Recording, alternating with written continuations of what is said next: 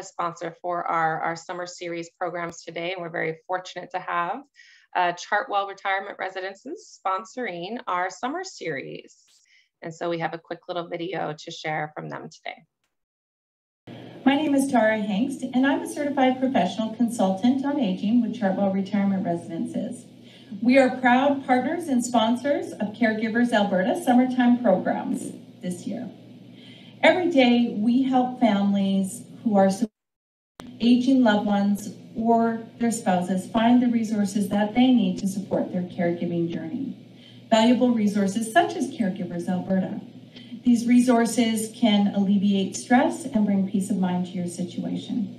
For more information on how you can connect and find these resources with Chartwell Retirement Residences, please visit chartwell.com, or if you'd like to speak to a consultant in your area, dial 1-855-844-3923. Thank you so much and have a wonderful program. You're joining us for the Help I'm Drowning Managing Caregiver Stress session. Thank you for being here. We're going to dive right in. It's really about balancing our well-being when we think of how do we manage stress, how do we cope with stress. The role of a caregiver can be both rewarding and challenging. So in today's session, we're going to take a closer look at caregiver stress and practice a specific therapeutic technique for managing it. Part of our own health and wellness as caregivers is exploring ways to foster resilience and seek a better balance in caregiving so we can avoid burnout. And there are many techniques we can utilize to better manage our stress. How do we cope with stress in our lives? What are your typical coping mechanisms, and are they healthy coping mechanisms? How does your body respond to stress typically? And how does your sense of self play into your resilience or your ability to bounce back from challenges or things that are occurring that make you feel stressed? Stress in life is unavoidable. We cannot control it, but you have heard this. We can't control the situation, but we can control our response to the situation. We can control how we attempt to manage that stressful situation. So we can change the situation literally by exiting it or leaving it when we need to.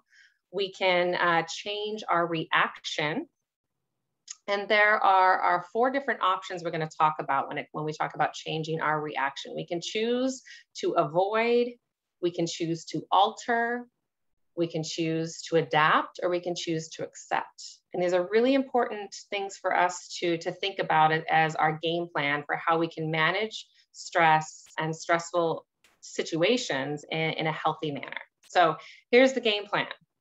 Avoid unnecessary stress. Learn how to say no and know what your limits are. Now, I understand as a caregiver, because I am a caregiver, that is very difficult to do sometimes. But we have to know what our limitations are. And when we expend ourselves completely and exhaust ourselves completely, we're not in a position to care for our loved one the way we actually want to. So it's extremely important that we just learn how to say no sometimes to others, to our care recipient, to ourselves. Sometimes, telling yourself, no, you're not going to do that. You're going to stop and take a break. Taking on more than you handle is a recipe for stress. So avoidance is an option for how we cope with stress. We can avoid people who stress us out. Either we find a way to turn that relationship around so it's not as stressful, or we limit the amount of time we spend with them. Pure and simple. We can take control of our environment and avoid things that are causing stress. For instance, if the news is stressing you out, well, don't watch the news or watch less of it. If you know that traffic really stresses you out, don't drive during a heavy traffic time. Avoid that time of the day. If you know the grocery store and all the people and the sounds and the sensations overwhelms you, do online grocery shopping. That's an option nowadays, right? So what can you do to take control of your environment and avoid those things that you know are a trigger for your anxiety or your stress? We can also pare down the to-do list.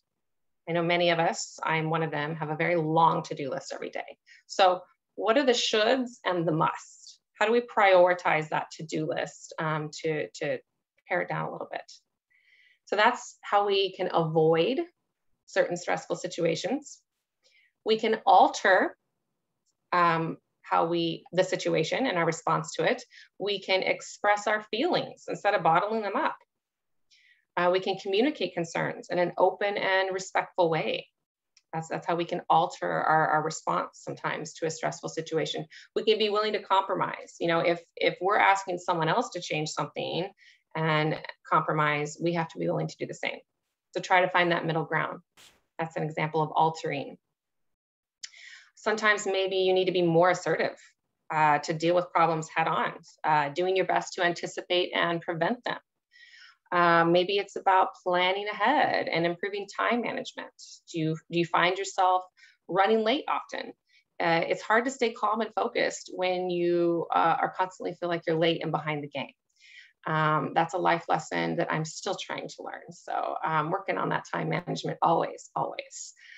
So those are examples of how we can alter the stressful situation at hand and alter our response and our reaction to it.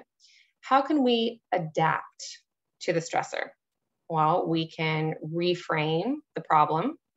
We can look at the big picture. We can ask ourselves, how important is it all? It's that old adage of choose your battles, right? Will it matter in a week? Will it matter in a month? Is it worth getting upset over? So sometimes just reframing the challenge a little bit. Maybe it takes us adjusting our standards. Sometimes we have very high expectations of ourselves and or others, and we need to adjust those standards a little bit.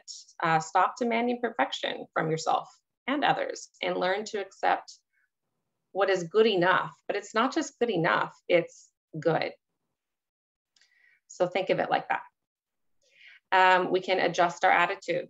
We can try and see the good in people and situations, even if it feels really nasty and yucky and negative. Try and look for the small sliver of goodness, or how we can take what's happening and turn it into a learning opportunity for us. And that is adjusting our attitude and looking at it differently.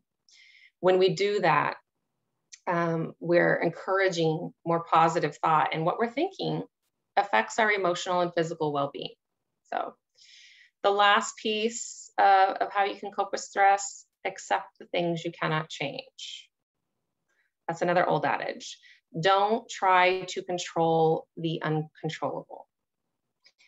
We can look for an upside to the situation. We can focus on things we can control, such as the way we choose to react to the problem or to the situation. We can share our feelings and vent. Sometimes just that alone can help us just accept the situation by getting it off our chest and complaining about it for a minute. So find a trusted friend. We have join a peer support group that you can vent for a little bit to share those feelings and get it out. Practice acceptance and forgiveness. We live in an imperfect world. We ourselves are imperfect human beings. So practice that acceptance and forgiveness, and it is what it is. Letting go of anger and resentment and just accepting where we are. And those are pieces of how we can cope with stress and manage it a little better. The next thing I want us to think about, we're going to get into our body for a minute. Close your eyes, get into your body for a second, and think about how your body responds to stress. Knowing where stress lies in your body and how your body responds to that stress is important, because then you can take a moment and tune into that sensation, breathe into that sensation, breathe into that area, and it can actually help release some of the tension. So it can not only help release the tension, it can help relax our mind a little and help us feel a little less worried about the state of what's happening in our life. The other thing I want you to think about is your sense of self, your self-identity. If a definition of self-concept relates to how you see yourself, do you have a healthy sense of self? And who are you outside of the caregiving role? Because we tend to lose ourselves sometimes as caregivers and we forget who we are. And that affects a healthy sense of self. We have to remain attuned to who we are as an individual and what are we made up of. What is your favorite hobby? What do you love to do when you find that you may have a brief moment or a longer moment of space all to yourself? What is it you want to do? What are your skills? What are your abilities? What are your emotions and desires of the heart? What memories are attached to you and just who you are? We have to remind ourselves sometimes of these things that are just unique to us. What makes us happy? What brings joy to our life? I want you to tune in to your body and your mind and your headspace for a moment and think about who you are, because that positive sense of self encourages our resilience. When we recharge doing hobbies we love or bringing joy to our life or talking to a good friend or reading a book or listening to music, it recharges you from the inside out. And we need that spiritual recharging to be able to bounce back. And that is resilience. So if you feel yourself feeling like you're low on reserves, who are you? Just you outside of your caregiving role, and what can you do to remind yourself of that? Thank you, everyone, for being with us today. Thank you. I certainly want to make sure we acknowledge and thank again our sponsor, Chartwell Retirement Residences. Check out all of our programs and our events and services. You can see that on our website, caregiversalberta.ca. You can go to For Caregivers tab and you'll find our program and events calendar there.